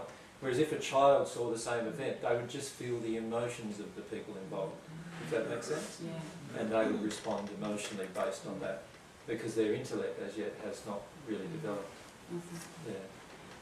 You were saying about suicide before as not being a merit. What about assisted suicide, when somebody really genuinely has had a long life, in a lot of pain and things? Is that different to suicide of emotional, I know it's emotional burdens that have caused the illness Exactly. or whatever. So we need to address but what the also causes are. old age, you know, and things. Yeah, but no, we need to address what the causes are. The causes of somebody wanting to suicide are very much used, and feeling in pain before them generally, are very much due to their law of attraction. And so we need to acknowledge that initially. If we acknowledge that, and we also understood the sanctity of life from God's perspective, we wouldn't assist somebody to suicide. But, again, I'm not saying don't do it. What I'm saying is look at the emotional reasons why you want to do it. Look at the emotional reasons why the person themselves wants to do it and wants to get you to help them. Now, that's a bit different than assisting someone to stay alive. A lot of times in the medical profession today, we try to assist someone to stay alive, and really if we let things happen naturally due to the law of attraction, they would probably pass a lot sooner. And that's a lot different situation than actually assisting suicide. What's happening along with the ones who want assisted suicide quite often. Oftentimes, yes. Oftentimes these ones who want assisted suicide are often being kept alive without their consent. And any time you harm the free will of another person, you are actually breaking a law. So, in other words, if somebody wants to commit suicide right in front of me, if I try to prevent them through my own actions, aside from my words and trying to reason with them, if I try to prevent them with my own actions, then I'm actually breaking a law. So if I went and jumped on them and tied them down and said, "You're not going," I'm actually breaking a law of free will. They have the free will. They're allowed to decide what they want to decide. Obviously, I'll do everything I can not breaking the law to get them to not do it, including tell them the truth about what will happen after they've done it, which often is the thing that stops them from doing it in most cases. But I was just wondering about what you were saying about when you do die, you still have those emotions to deal with. Why is it then, if you have a near-death experience, everyone says that they experience bliss and love and white light, and it's better than anything they've ever known on earth? Is that just a temporary thing, and then you go into your spirit body and you There's feel... two reasons why. One is that the spirits who are with you are often really nursing you through the process of transition. And so what they're doing is they're trying to prevent any painful experiences at the time of transition. It's very important that they try to do that just to assist you to come to terms with a new state if you are going to pass. The second thing is that your soul condition draws you to a place in the spirit world where you have certain feelings and emotions. And oftentimes when you are disconnected from your body, what happens, you have a light feeling, and then you also go to a place like in the spirit world, even in this state of the near-death experience, where spirits are surrounding you who will nurse you through the next process. And the next process is coming to an awareness of where you are. Now that process is usually done in a location in the spirit world that is very neutral. When I say neutral, it's full of love and not full of lots of negative emotions. What happens then, and you can read these experiences quite a lot, where a person passes and they channel information. What happens if they pass, initially the first few, what feels to them to be days or even months, and sometimes it can be even years, depending on what state their body was in, they will remain in a place like a nursing home, if you like, in good surroundings, in nice peaceful surroundings where they feel lots of blissful emotions, until such time as they become aware and awake to what's going on. At that point in time, there's a law that kicks into action, which is the law of attraction, based on the soul condition attracted to a soul location. And they have to go to that new soul location, whatever that soul location is. So every person on passing, generally at the point of passing, usually has quite good experiences. Not all the times, but usually has quite good experiences. But shortly after the point of passing, their soul attracts them to a location where their, you could say, their karma, their law of compensation begins. Yeah. So where they're confronted face to face with themselves. So the near-death experience is a temporary experience, and the passing experience is a temporary experience.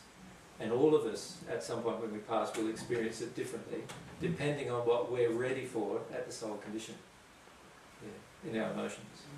Yeah. So you imagine if you had no spiritual conceptions whatsoever, you've never learned anything about any of these spiritual conceptions whatsoever, the instant you passed, one of the first shocks will be that you're still alive. And after that, the next thing that you will start doing is, what in the hell do I do now? Like, all of the things that I believed in, all of the things that I've ever done all my life, that I've sunk all my energy, my desire, my time and effort into, have all just gone in one instant. What do I do?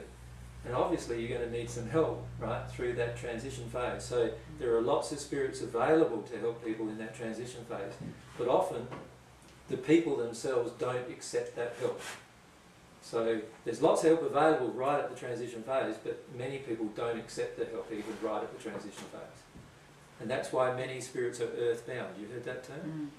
Earthbound spirits are spirits who don't want to accept any help about the transition phase, and they still believe themselves to be here on earth. And you'll have spirits even in your own, if you had a house where somebody died, and then you took over the house, sometimes you might even feel them in the house. And the reason why is because they don't believe they've died. And they might start causing trouble to you, even trying to kick you out of their house, because they still think it's their house. You follow me? So how can they be helped, or can they be helped? Yeah, easily.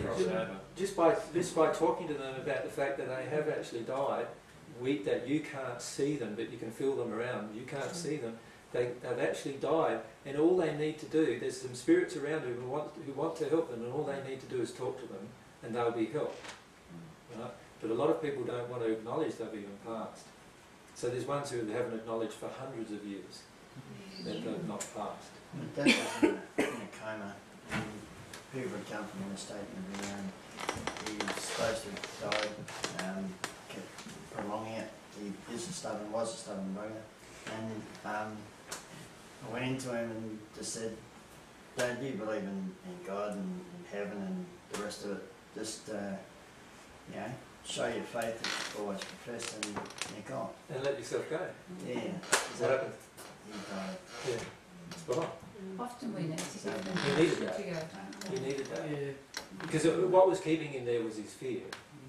A lot of times what happens is in the sleep state, in that spirit state, that near-death state, we're so afraid to go wherever it is we're going to go because we don't know anything about it, or we don't, feel anything about it, that we try to stay connected to the body, connected to my life, connected to my body, connected to my life, refusing to give up. And that just prolongs the connection between the bodies. Isn't it also sometimes the people around them, their fear or Very much so. attachment, their Yeah. attachment to the person? Yeah, your attachment to a person can keep them there for ages when they don't need to be there. And they'll feel it from an emotional perspective, not an intellectual one. Right? My mother's belief is that she will just go to sleep and be asleep, and I've heard others, and been told that in the church, that you will pass and you'll just go to sleep. Just so sleep. Is that what, do they sleep? And many of them sleep for a long That's time. what they believe. Yeah, just they go to believe sleep. that, and they sleep for a long time, sometimes years of our time, that they're asleep in the spirit world, in the sort of a hospitalised state, if you like, and then they wake up. Fresh? They wake up quite fresh, yes, but with exactly the same emotional beliefs they had before they passed. Sure. So yeah, they still have all those issues to do with that. Are you currently in the seventh sphere? For myself, yeah. I still haven't made the transition into a one because of these emotions I'm still working through. I've been in the seventh sphere now for nearly 2.5 years. Yeah. And I'm getting exhausted with it. not exhausted with being in the seventh sphere, but exhausted with these emotions that keep popping up that I was unaware of just moments before. Yeah. So just to ask you with suicide where you're going through. My friend's son, they didn't realise at the time, but he was diagnosed with schizophrenic, and he was going to kill. But they tied him to the chair and stopped him. So you were saying not to stop somebody committing a suicide, but in that case, or cases like that? See, what really needs to be addressed is the spirit influence. So if the spirit influence was addressed, he wouldn't have wanted to commit suicide. Yeah, but it wasn't. at that time. So this is the problem, is because we don't know the truth, we start doing other things, not knowing the truth of what we're doing either. See, if we knew the truth, then, like you've asked me what's the appropriate thing to do, the appropriate thing to do would have been, he had schizophrenia, he needed to address the issue of the spirit attraction. Now, if he had been helped to do that, the spirit would never have got to the condition where he could influence him to try to commit suicide. And it would never have happened. So how could God make that? All you need to do is talk to the spirit, yeah, and talk to the person as well, of course, because there's an attraction between the two. The same with manic depression. You've heard of manic depression. Manic depression is a similar state. The manic highs are due to heavy spirit influence. The manic lows are due to the spirits not being able to maintain influence anymore because the body's so depleted, and so the body just goes bang, big blackout on the body. And then the cycle continues because the person attracts it, they feel powerless and they want to feel powerful. So a lot of manic depressive people are addicted to the high. They're addicted to the feeling of powerfulness, and they don't want to feel their powerlessness. And that encourages spirits who want to also feel the same feelings through them on the earth as well. And that's why in their highs they do strange things sometimes. You know, I knew one man who could, he was 66, and he could walk around on his hands all day. Now, obviously, when he come down off of that, his shoulders killed him for months.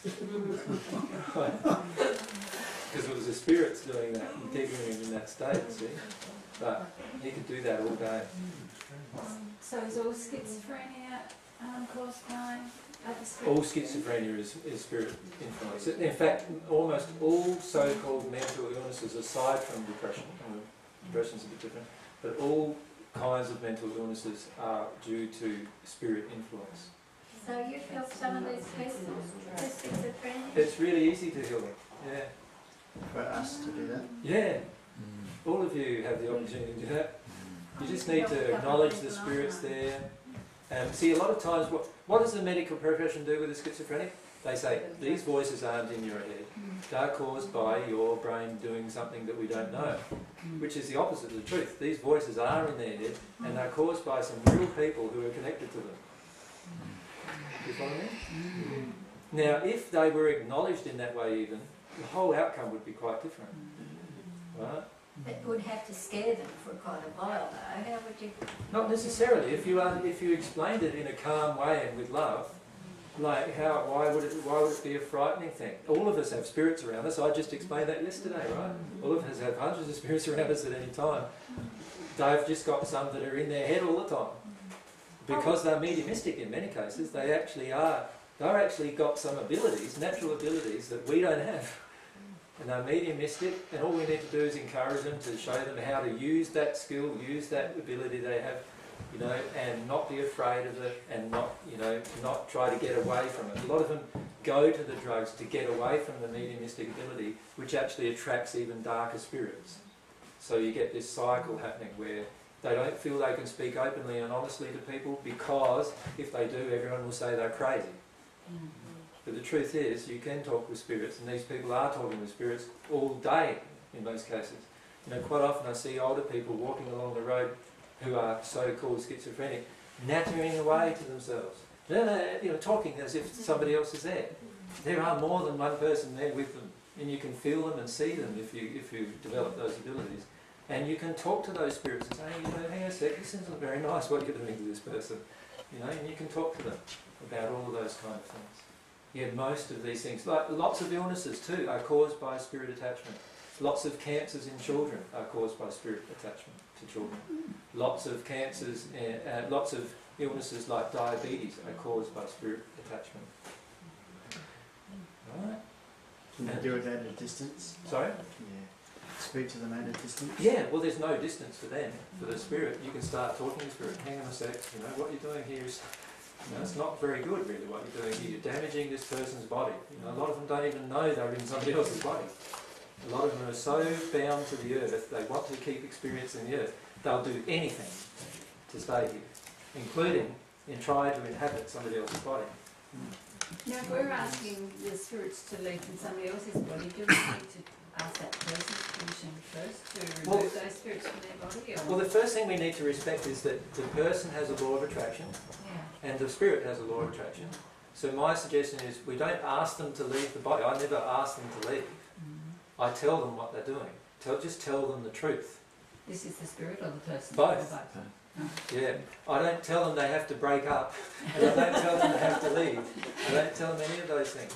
I just say to them that this is the truth of what's happening here. You are harming this person. Just see, there was one spirit that I encouraged to just step out of the body for a little while and look at the damage they've just done.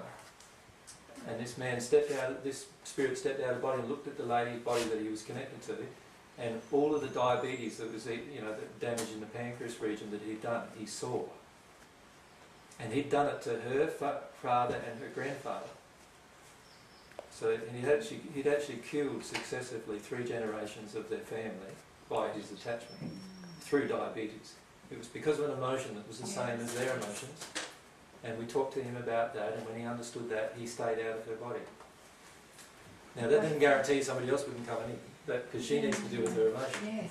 But he voluntarily stayed out of her body. You don't need to kick him out. All you need to do is reason with them and talk to them. Like, how many of you want to stay in a place that you find confining? You won't, will you? You'd only have some good reasons if you did. Some big fears or whatever. That spirit enjoyed doing that to that person? I wouldn't say he enjoyed it. He didn't know what else to do. Okay. He had no idea of what else to do. And so he just did it. And he didn't know the damage he was doing. He just thought he was going from body to body and they were dying on him. No, that's what he thought. He didn't know. It wasn't until it was explained to him and we got a spirit to come to him to help explain as well what was going on. It wasn't until all of that occurred that he actually realised what was going on. So how many spirits could be in one body at the same time? I've seen some with 30 through a law of attraction. Some manic depressed persons with 30. But how do they manage to attract them? Yeah. The highly mediumistic people, in particular, these people were. They'd be brilliant mediums, but they were having really big childhood feelings of powerlessness that they were refusing to accept, so they'd become addicted to power, and these spirits were keeping them really powerful.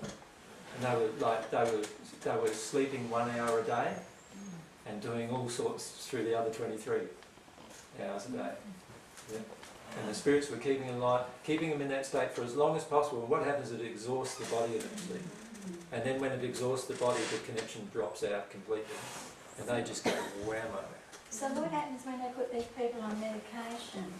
It disconnects the spirits a bit, but not wholly. So a lot of people who are schizophrenic, it disconnects the contact with the spirits a bit, but it doesn't actually stop some of the voices appearing in their head. And whenever there are moments of clarity, those voices reappear.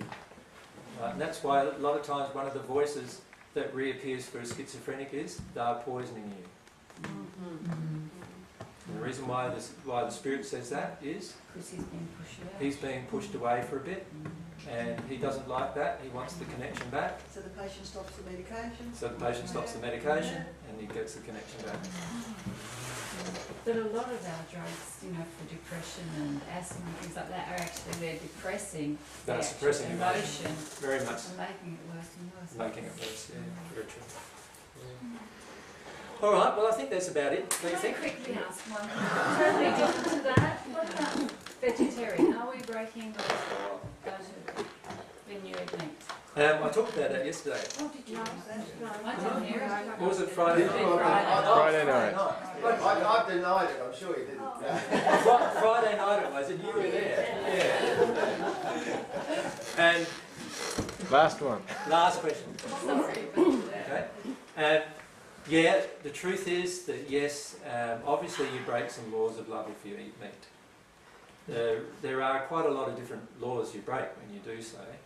Now, the key is, again, to not concentrate on, all right then, because I'm breaking laws of love, I've got to not eat meat. Don't do that. What I'm suggesting you need to do is allow yourself to feel about the process of eating meat. Allow yourself to feel about it for a moment. First thing to feel, how many of you will actually kill the meat to eat it? or do you want somebody else to do it for you? Well, I see, that's where I stand. Okay. Because I love a bit of bunny, and I can see my husband out when I wouldn't touch it. Okay. Or even hold the spotlight, so I do recognise it. So you're actually in a worse position than your husband at the moment.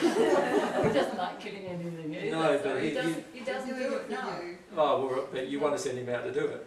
So you're expecting someone else. Manipulating. Yeah, exactly. And he's doing it out of what he thinks is love, but it's not very good love, whatever. But the thing to remember is this. If I won't do it myself, why won't I do it myself? Then obviously I have some emotional reasons why I won't do it myself, for a start. And I'm not respecting those emotional reasons if I'm getting someone else to do it for me. Do you feel, can you feel the emotion of the animal as it's dying? Now, I don't know if any of you put yourself in a position where you've killed somebody or killed something and then allowed yourself to feel about it. Just imagine for a moment it's your pet dog or your pet cat and you've just slit its throat. How would you feel now? Can you see that it just matters about the detunement from our emotion that causes us to want to kill one animal and not another? All right? Allow yourself to feel about all those things. That's all I'm suggesting to you. Allow yourself to feel it, then make a decision based on your feelings. Is there a room for negotiation? How about unfertilised eggs and cow's milk? We're not killing anything. True. And with those kind of things, with dairy products and you know, chicken products and so forth, ask yourself one question. Am I exploiting this animal or am I loving this animal? Well, if you look at, look, battery hens, yeah, you're exploiting it. No, I would have no doubt about that. Yeah. A hen that was bred or allowed to be fertilised. Why are you breeding it? Well, it was. Pardon? Why are you breeding the hen? Well, that's okay. So that it has chickens. So that they will lay. Yeah. Eggs. On the other hand, that chook that lays the eggs would not have life if it weren't for the fact that I wanted to have eggs. There would be. I don't know what it would be or where it would be because it doesn't have a soul, but it wouldn't have had a life experience. Very true. So, you know, is that a valid, positive thing? Yeah. What will you do when this hen stops laying? Oh, You're going to keep feeding it? Oh, of course. Okay. In this particular case, we don't have. I doubt if we'd be allowed to have chooks where we are in a sort of suburban block. Yeah. And I'd hope that would happen. But can you see that if I feel upset as soon as the chook stops laying eggs, that I'm feeding it still and it's not giving me eggs, then I've got an emotional issue and I'm not in love now. Yeah. You follow me? Yeah. So I've exploited them. If I feel that feeling, I've exploited them, and I need to consider why I'm choosing to exploit them. Right? But if it's your pet chook and you're going to look after it does, it's like... Exactly, exactly. Like, again, what would love do? Yeah. What does love do? Ask yourself. We've actually got egg sandwiches for lunch. Have you? Egg sandwiches for lunch. What would love do? Do you love these chooks that give you these eggs, or what do you... Haven't met them. Do you kick them around, or what do you say? So what about when your pet is really old and not having a quality of life and you... So let's say it's been run over and the hind legs are badly damaged and, you know, it can't get around. I'm thinking about animals that we've had, say we had a cat that was 20 and obviously... And couldn't eat anymore properly and all those kind of things. all of those things of old age, and so you take them to the vet and stay with them while they put them to sleep. Or they kill them. Are you doing an act of love or not? Ask yourself that. That's all you need to ask yourself. What's your intention? The only reason for doing it is out of love, so they don't So then why are you asking me the question? Because it's still very traumatic for a long time afterwards. Well, if it's traumatic, it's because of deeper emotions within you that a childhood place that you need to release. So what about euthanasia? Euthanasia, that was a question asked earlier, a little about assisted suicide. Euthanasia is something, isn't it? And the same kind of thing, often what we're doing is trying to keep someone alive, when in reality we just need to let them do what they decide to do. So the truth is, like, if the person makes the choice and they need to make the choice and make the decision and then carry out the action. I can't help them carry out the action because I know that their problem is caused by lots of emotions that are all healable, and that I'll be in a state, I feel, shortly I'll be in a state, and all of you, I feel, shortly can also be in a similar state where you could heal any ailment that they have. So when we're in that state, would these questions even rise? Even? Most of them wouldn't, would they? Like if you could heal your animal of its problem, then would you want to kill it? No. Obviously you would just let it But I'm pass. thinking about older age, you know. Yeah, I'm thinking about that too. Why does anything get old? We've got to depend on everyone else. And No, why it gets old is because of emotions within that have been denied all of its life. And I'm talking about your animals. Your pets are a reflection of your emotions. And that's a whole other discussion. And I can illustrate that in many illustrations too. But your pets are a reflection of the denial of your own emotion. Right? If they're hanging on, right, it's because of you they're hanging on. There's something going, there's emotions inside of you you do not want to let yourself feel. That's why they're hanging on. If an older person's hanging on... an older person, say with Alzheimer's or something like that, you know. Why have they got Alzheimer's? Yeah, why? Because they don't want to remember things. Why don't they want to remember things? Because it's too painful to remember. So we could prevent all Alzheimer's just by all of us choosing to feel our emotion. So that's memory as well for any of us. Totally. Dealt with our emotions. The only reason why memory disappears in our life is because we don't want to remember emotionally the events. There's an emotional signature that we don't want to remember. That's why our memory starts disappearing on us, right? And that's why it disappears on some and not others. Because some want to not remember more than others, right? And all of these things are all resolvable, and we wouldn't be asking these questions once they're resolved, would we? We'd be living a perfect life, and instead of looking about 50 when we look about 50 and we are 50, we'll look about 25 when we are 50. Right? Isn't the fact things are just going to continue on as they are? No. No, it's not a fact. No, definitely. Yeah. When is all Alzheimer's going to disappear then? When each successive generation owns more and more of its own emotions. And when will that be? This is the generation. You are the start of the generation that is going to have its own emotions. Don't you feel like that? Yes. Very well. There's an emotion in you now, though, of feeling of sort of helplessness that you need to let yourself feel. You sort of feel that if I own my own emotion, that's not going to change the world.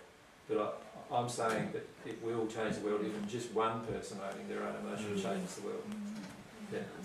So, you know, let yourself feel the helplessness. Let yourself go there. So with our children, which is different to us, where they're not, don't have that Victorian era thing going on, we should let them be. I said the last question was and I know you can keep going. I want to stop actually, so I'm going to stop. And we'll have a break, and we're not going to start again because I've got my son, one of my sons coming who lives in Tasmania, that I haven't seen for a little while. But I want to say that with all these questions, they all have answers, and you will be able to answer your own questions when you develop in the manner that we've talked about on the DVDs, and you'll feel the answers yourself. You'll actually go through all of these answers yourself, and all of them will be answered for you. So my suggestion is do that divine love work, do your soul work, do your emotional work, focus on that, and all of these other things will be added to you. Thanks for your time.